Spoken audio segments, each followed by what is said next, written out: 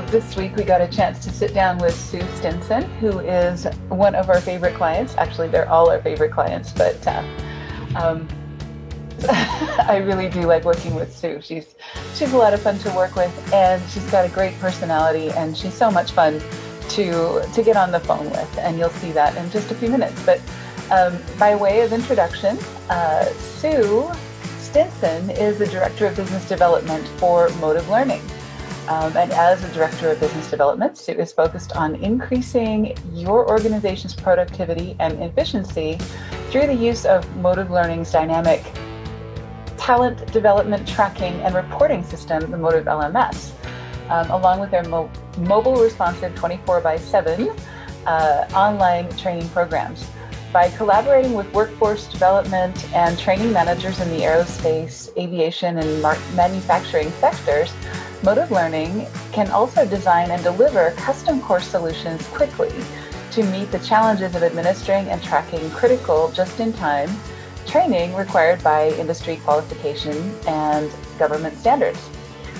Prior to arriving in Florida, where she just began working with Motive Learning, Sue worked for 14 years with the Commonwealth of Virginia's largest state university, George Mason University, where she focused on promoting and providing customized professional development programs through the executive and continuing professional education unit to meet organizational pain points and challenges. Those training programs were conducted cost-effectively in a confidential setting, in person and online. She brings over 20 years of experience in education, both as a teacher and administrator, with a master's in organization development and knowledge management from George Mason University in Fairfax, Virginia.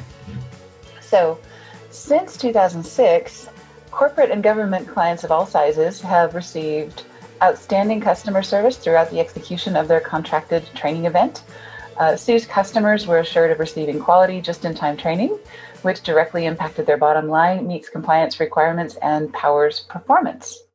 So, all that said, we're going to talk to Sue about aviation marketing, of course, working with Motive Learning, and some of the things that training and marketing have in common and how that works together in a lot of cases. So let's turn it right over. Absolutely. All right. Well, Susan, it's really good to sit down with you. I know we've been working together for a little bit, and it's good to actually have a conversation one-on-one. Definitely. Thank you for the opportunity. This is a real treat. Thank you.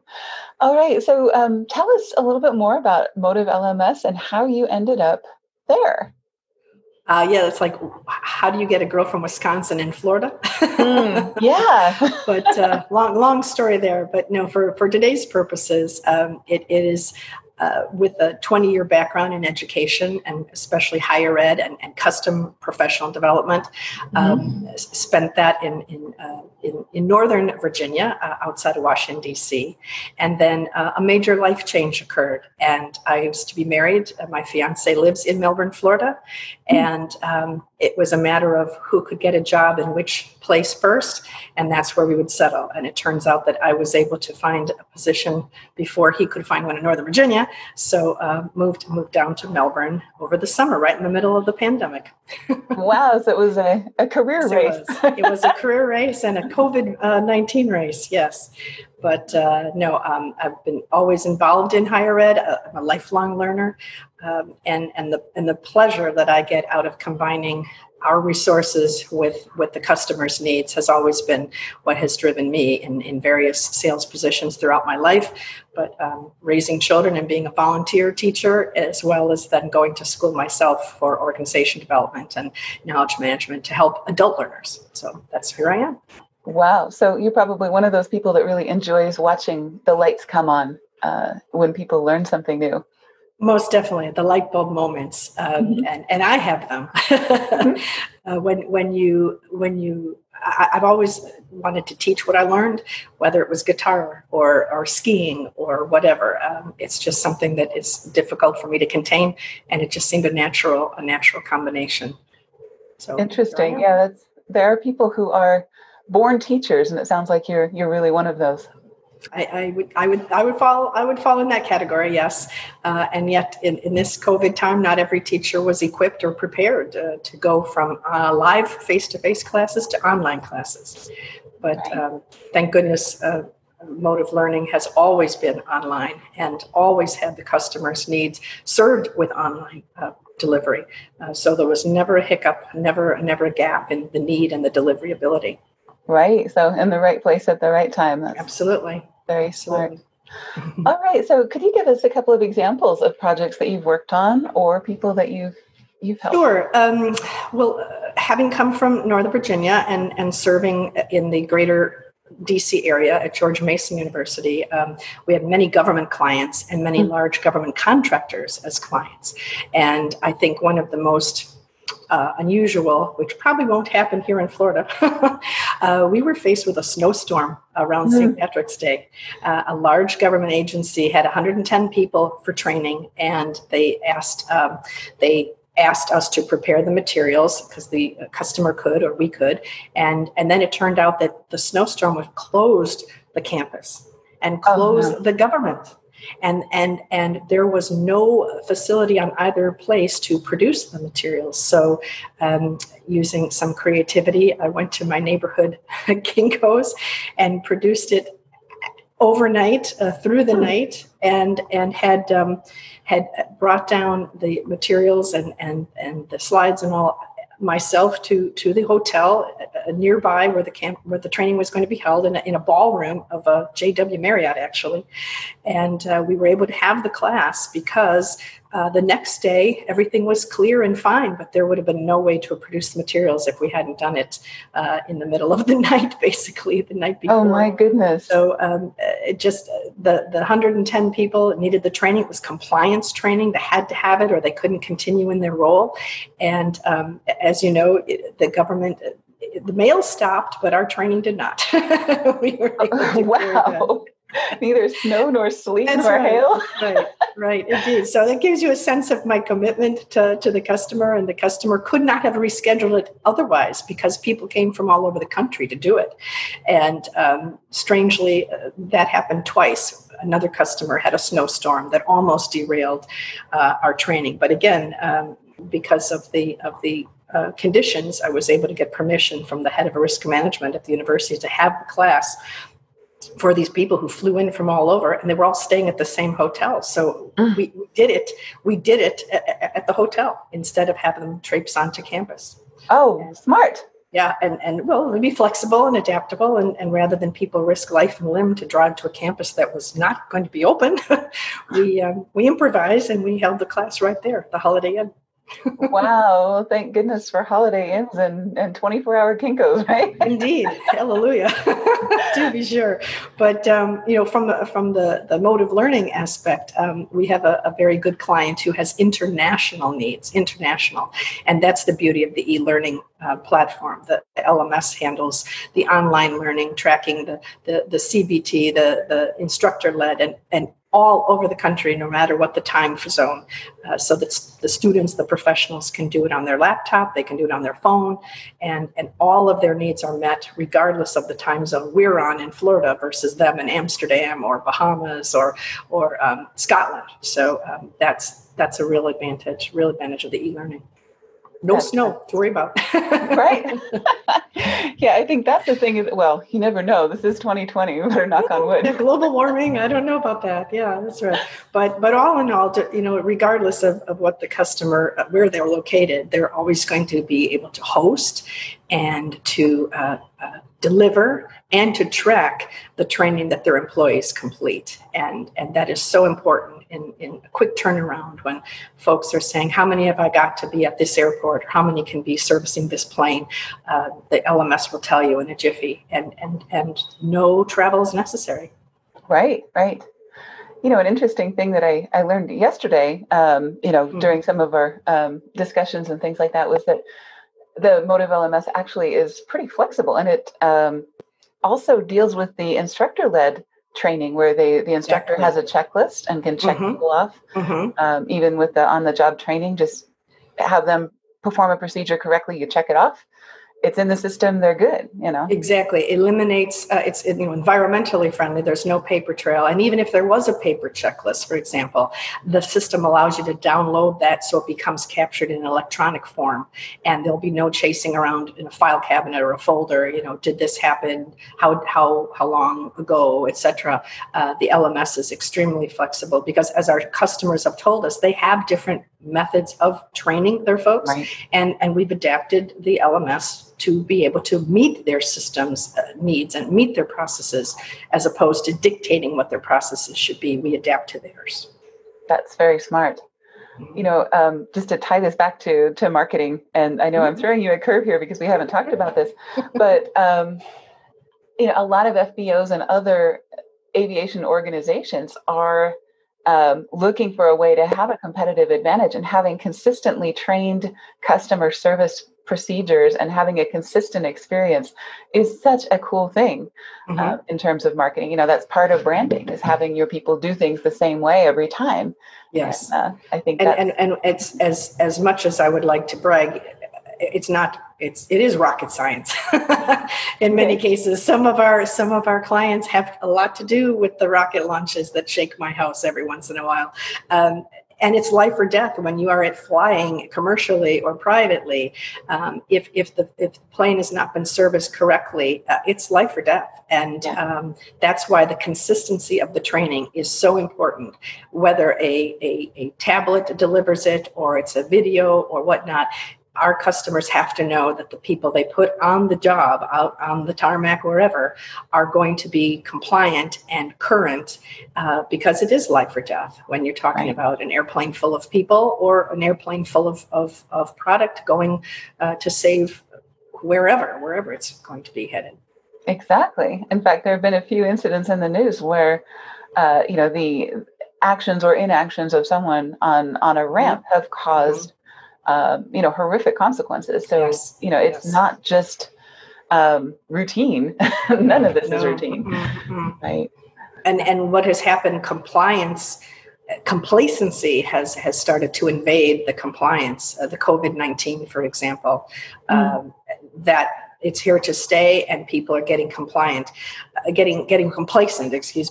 much like in Washington, D.C. on 9/11. I lived there at the time that happened, and people were hyper vigilant for a couple of years. And now, got to be honest, people are very, the anniversary comes around and then there's a little more focus, but you get lazy, you get sloppy, and bad things can happen. Same things happening with COVID-19.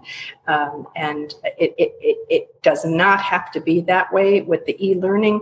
People can get the latest and most important updates from their company for compliance, and keep healthy and be training without infecting their fellow students on either side. So, right. Smart. So any advice for people? What's the biggest mistake they make with their LMS or with their lack of LMS when they should have? I was just going to say their biggest mistake is not to have one. That is their biggest lack. The biggest error is not to have one. And when they erroneously rely on spreadsheets, spreadsheets are cheap, they're free, but they are not accurate. They are not in real time.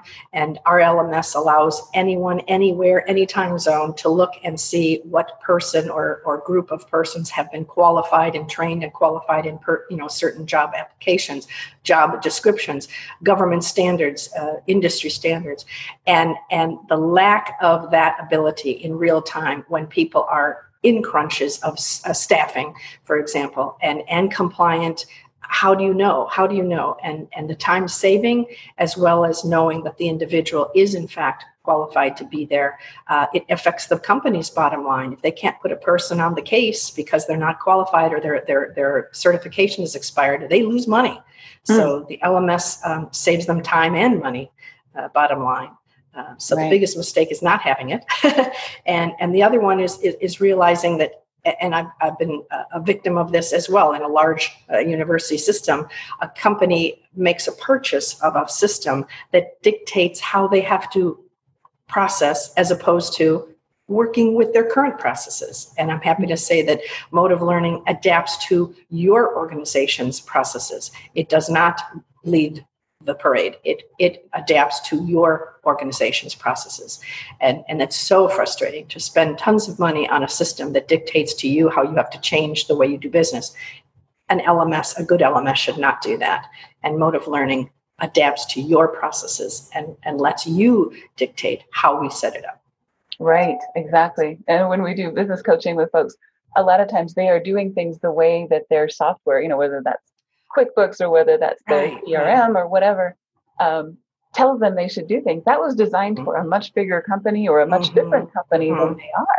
Right. So I think it's great that you guys don't force people into doing things your way. So and LMS, how they say kill a fly with a hammer instead of a fly swatter. That kind of thing. So our LMS can be as big or as little as you need it to be. So we're not overpowering you, and most important, the customer's needs are driving it, not the other way around. Smart. Yeah. Okay, so I know you've been with Motive LMS for just a little while, but what is your best or favorite method of finding or attracting new customers? There are two favorites of mine, and I would have to say the first is I have a satisfied customer's testimonial, a happy camper, to capture their testimonial. Knowing again, historically, some government agencies are not allowed to make a reference or a testimonial to the service they received or the products that they're happy with. But I think that's a number one. That's golden. You've got a happy client, and that client then can be upsold to other products as your company creates them, new features, for example. So that testimonial of your current existing happy customer, I think, cannot be underestimated. And on a close second would be offering a potentially new customer a sampling, a demo of the LMS, or a 3 minutes or 5 minutes of a half an hour class, for example. Giving them a little taste test. That's been a popular method of mine to let people know if they can't send a person, at least they can get a little snippet, see what the quality is, the media-rich quality. It's not stick drawings, but why they should invest further. Give them a little taste test of the online course. Certainly a demo to let them see what it is that they're missing out on, that their customers need, their own customers need, and their competition may already have. Right. One of the things that I love about Motive LMS that I've seen is that some of your courses are actually kind of funny. They're well produced. And you mentioned stick figures, and I just thought, well, some of them are cartoons. Well, and it is tapping into our inner child. I had a wonderful professor who years ago said the mind will only remember what the ass can bear. And if you you may want to edit that, I don't know, but no, that's great. So it better be fun, and it better be interactive. And if for order to sink in, it needs to be fun and engaging. Death by PowerPoint is not the way to do it anymore. When you're an undergraduate or a high school student, they thought that was the way adults learn. No, it is not. It is not the way adults learn. And you better smile and have a good time, or you're going to hate every minute of it, and you're not going to complete it, or you're not going to remember it. And all the time and the money invested is blown. So yes, our products and the videos and things, they're fun and they're engaging, and they appeal to lots of different ethnic groups and cartoons and serious things. It's a real mix in order to keep it lively and make it so that the learner learns and wants more. Right, exactly. Well, I'm not exactly a spring chicken, but I grew up with Sesame Street, and the whole fun learning little snippets of little bits of information, so I was sold every little piece of information that is stuck in my head still. The preamble of the Constitution, yes. I sing it. I can't say it without singing it. So isn't that true? Isn't that true? And I would wager that the people who designed those courses back then, those little TV courses, they were doing it with the adults in mind too, not just the kids. Yeah, absolutely. Very smart. Yeah. Okay, so let's turn this a little bit more personal and talk about what book or movie inspired you the most when you were a kid. Well, the fact that my undergrad was radio, TV, and film tells you that I loved movies. I loved going to movies, and I loved being behind the scenes, and I was successful in being an extra in a movie. But as a kid, I would have to say the movie that had it, the only movie that had an intermission, but we came back for it, was Gone with the Wind. Gone with the Wind. As a Yankee, I thought, wow, the South really had a hard time. And this poor woman, she's got full of tragedy in her life. Will she ever find love? Everything's going wrong. But, underneath it all, I fell in love with the Civil War history period. I did reenactments. I worked for a historic home in Tennessee. And you learn to adapt. I mean, that was Scarlett's success formula. She adapted to anything they threw at her. And that's turned out to be a pretty good life lesson for me. Absolutely. That is a great movie. And yeah, that's a classic, it's story a classic, that you just get so drawn into. And since you brought it up, I have to ask about your experience as an extra. That's cool. Not everybody's done that. Right. Well, that was on my bucket list. Actually, a widowed friend of mine, she had it on her bucket list too. And there was a cattle call in Baltimore. I'll expand on that just a little bit. My youngest son is a professional actor, and this was before he got into acting. So his mom actually got there first. We had an opportunity, a neighbor, another widowed friend of mine, had an opportunity to be in a movie. They were looking for 500 people of different ethnicities, heights and weights and everything to be in a movie about a presidential candidate. This is before President Obama was elected, and the star was Chris Rock. The name of the movie is Head of State. And we went to Baltimore and filmed. They filmed in many parts around the city of DC, and bottom line is I got paid $85 before taxes. And in the last minute or two of the film, you can see me on camera for 4 seconds. Wow. And I 18 hours in a hotel lobby in an no air conditioning running, because you can't have that humming, in the background. And I was shaking hands with him for 21 takes. And all in all, by the end of the cutting room floor and all, my girlfriend did not appear in it, but I did. Wow. Well, I have to tell you, I think you're our only client who is an actual real life, honest to gosh movie star. That is so cool. That was quite funny. That was quite fun. But being in Washington D.C., there's so many films that use the real places. But this was the finale was done in Baltimore in a hotel, which no air conditioning, because you can't have the humming of the air conditioning. And it was 102 degrees in the city that day. Filmed it in August.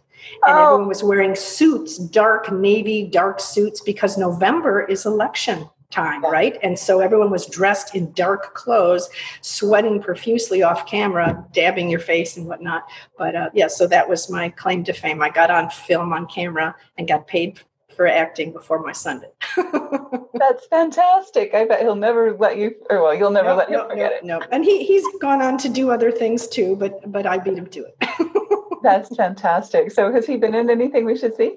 Yes. Some of the things, he was in House of Cards, a couple episodes of House of Cards. He's now an equity actor, so he can speak in films, but there have been a lot of commercials and television series that was about the Civil War, and what was it? The Discovery Channel, and a lot of his characters he's playing historically. George Washington's assistant on Crossing the Delaware. He played Robert Todd Lincoln in a series that featured the change, the Lincoln administration. So he's into history too, and being in Washington D.C., you've got your pick. Lots of stories. And works at Ford's Theater too, so lots of different. What is his name? We'll have to watch the. His name is Chris Stinson. Chris Stinson. And, yep, Chris. Mm-hmm. And unfortunately, now because of COVID, all the work at the Kennedy Center, all the work at the Ford's Theater, the assignments he had are dead in the water because those facilities cannot be opened. Tragically, yeah. Right. Well, we're hoping for the best possible, soonest possible ending of all that. So Yeah, it's going to be a while. It's going to be a while, I'm afraid. Yeah. So what's your favorite airplane? Oh, my favorite airplane. I got to see the stealth bomber up close at Andrews Air Force Base in 1996 during air show. But my real favorite has got to be the Enola Gay. Oh, wow. The Enola Gay was on display in the Air and Space Museum in Washington, and my father was a World War II navigator bombardier, and he flew with Paul Tibbets. The gentleman who dropped the bomb, he was not on that trip. My dad flew as his navigator after he dropped the bomb, after they were back in the country, and Dad was finishing out his tour of duty with the Army Air Corps, but Dad got to see the Enola Gay up close too when he came to visit us, and that's been a real special airplane. Can't fly on it, but it's a special. It's cemented my love of the Air Force and my delight in serving the veterans, the World War II veterans and Korean veterans. The honor flight that comes through Washington, D.C. I'm hoping to be able to do it here out of Florida when they open back up again, because there's a group right not too far from here, the Space Coast Honor Flight Group. I could help. Right. Oh man, those moments just give you chills, especially when you connect someone with something that they've done in the past, and something that's so much of an impact in their life, and and the world, really, the world. For sure.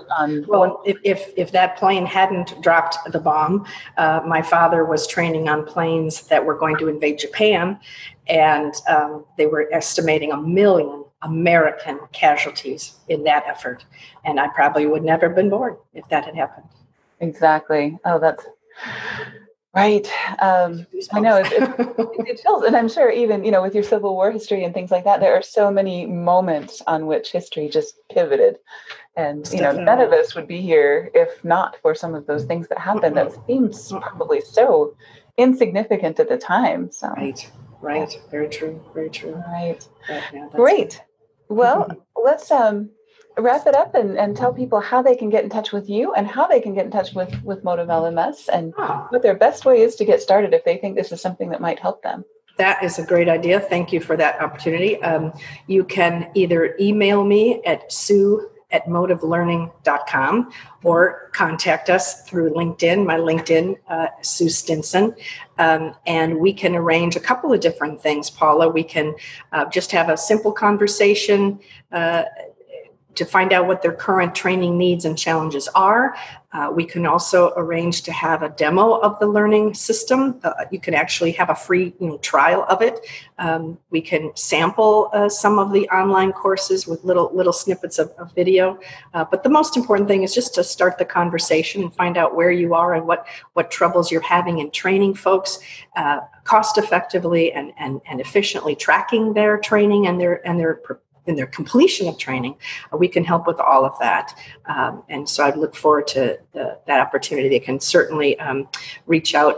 The LinkedIn has our phone number, and my signature block has the phone number of the company so that we can set a Zoom appointment and have a conversation just like this. Right. I imagine a lot of people who have never used an LMS system before feel a little weird about talking to someone because they're not really even sure what questions to ask. So I'm sure that conversation would be super low key and super friendly and super easy way to jump in and start learning how this can help.